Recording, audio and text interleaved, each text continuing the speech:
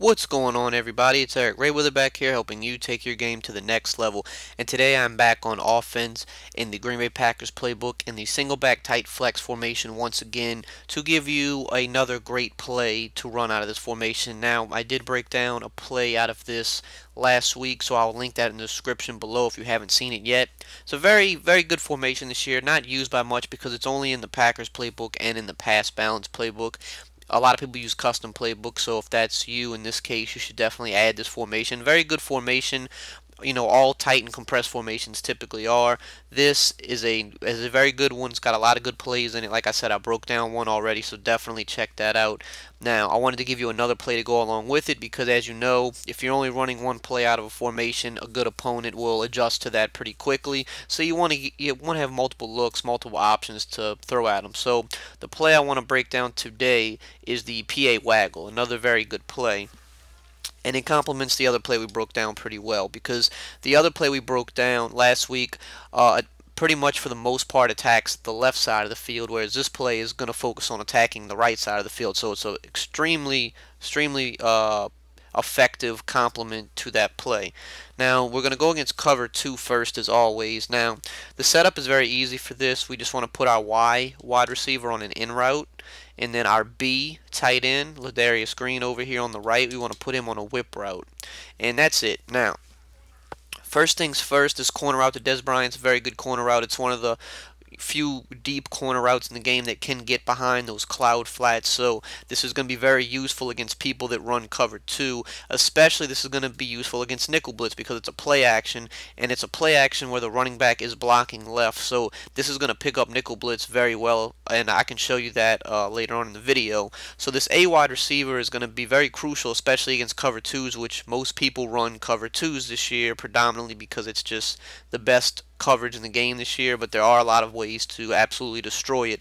So that's the first thing I want to look at with this play, and we got hit with the block shed.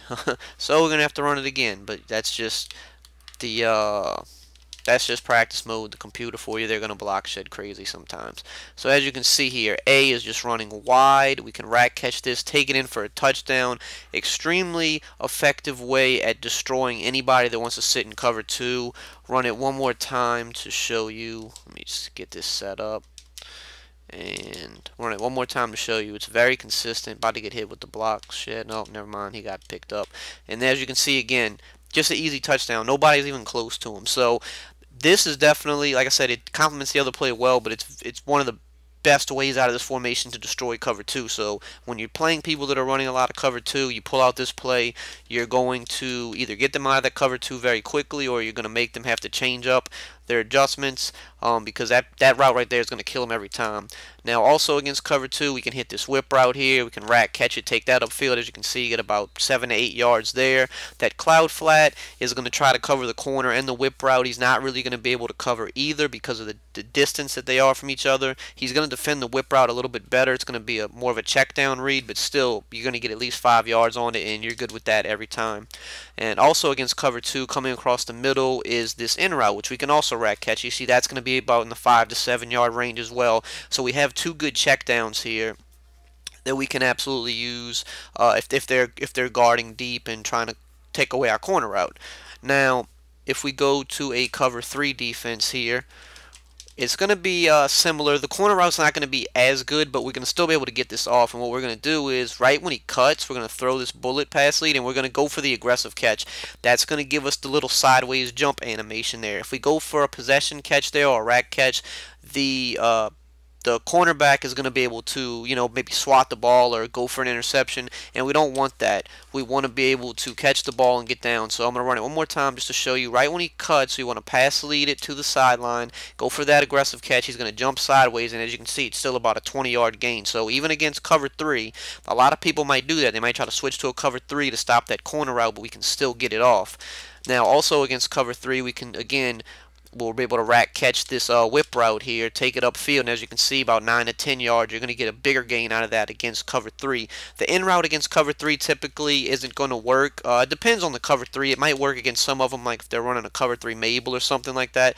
But basically, the zone over there is going to kind of have to choose between the whip route and the in route, and that defender typically is going to play a little more aggressively on the in route, as I'm going to show you right here. That was just a terrible throw. We'll run that one more time. But you're going to see he's going to be in better position to defend the in route than he is the whip route. So if you notice a cover 3 shell, typically, see what I'm saying? Like, you're still going to give up 4 to 5 yards there. It's not a bad gain, but it's just a little bit of a tighter window, and you kind of open yourself up to possibly getting hit sticked a little bit more there. So that's why I typically, if I see cover 3, I'm just kind of focusing on the right side of the field, either the corner or the whip route, you know, dump it off to either of them. Now, but you can still hit the in route, I said, against a lot of cover 3s, but just know it's going to be a tighter window, and, you know, potentially you could get hit sticked. Now, against man defense, it's also a great play against man. Against man defense, this is when we can take advantage of this post route, because if you want a good receiver here, obviously we have Antonio Brown there. You want your best receiver here just for the fact that he's going to get off the press a lot easier, and when a post route gets pressed and releases to the inside, it creates great separation. I'm going to show you that right now. As you can see, right when he gets to the inside, we bullet pass it, and it's just a huge gain for us. We did rack catch it there, but you can, if you want to be safer, you can possession catch that, which I'll show you right here. But you're going to see he's going to release to the inside. As soon as he cuts, you just want to bullet pass it. And if you want to, to avoid the big hits and ensure that you hold on to the ball, definitely go for that that possession catch. As you can see, you just want to throw a bullet. You don't have to pass lead it or anything like that. Just throw the bullet as soon as he makes the cut. And if you have a good route runner, you want your best route runner, your best guy that beats press there, because that's going to be a huge gain if they try to go man on you. And then we have the in route, of course, which is unbumpable against man. And the play action on this is good because it has us rolling out to the side of that in route.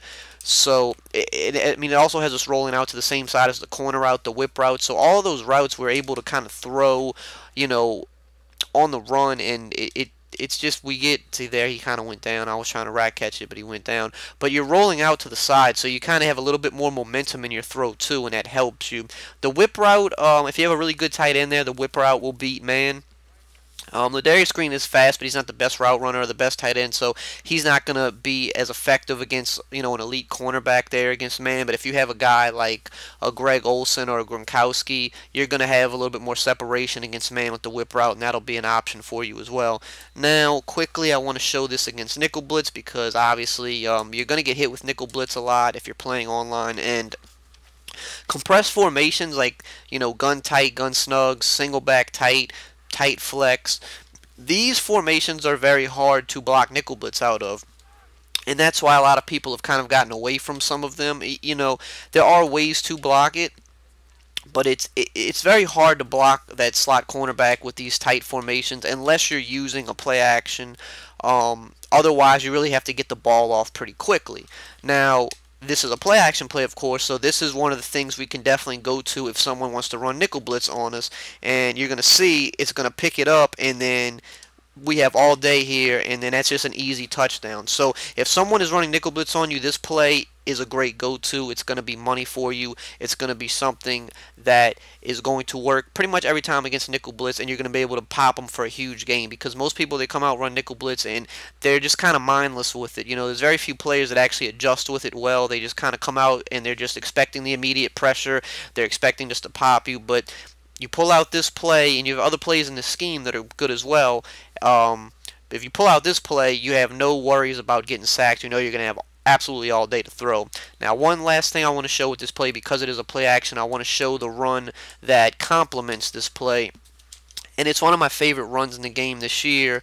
Not this particular run, but the style of run. It's the halfback dive, but it's a weak dive. It's more of a zone weak halfback dive, and these are just really good runs this year. You don't want to jam on turbo. You want to just take the ball, try to hit the hole, and you hit turbo once you're in the open field. You don't want to hit it too quickly, because then they're going to block shed. But it's a very safe 4 to 5 yard gain against a typical defense. Now, if the box is just completely stacked, of course, yeah, you don't want to run this if the box is stacked. But if they're they're in a pass defense, because this is a pass formation, you want to pull this out and use it, because it's gonna help you when it comes time for the play action, because when you're using a lot of play action, you want to be using the run at least a decent amount as well. So you just one more thing to keep your opponent on their heels. They have to respect the run, but if you hit them with the play action, you know, it's gonna make it harder for them to use her like that deep corner route, for example, if they have to hesitate for that split second because you might be running the ball. So definitely use the run with this because it's going to make it better. Check out the other video in the description because it complements this play very well. I may actually break down one more play out of this. I'm not sure yet, so just stay tuned for that. But if you don't have this formation in your custom playbook, definitely put it in because it's very useful, and it'll definitely be something your opponents haven't seen too often this year, help you move the ball more, help you put up more points. Now, if you enjoyed this video, just drop a like, comment, subscribe, and I will see you guys next time.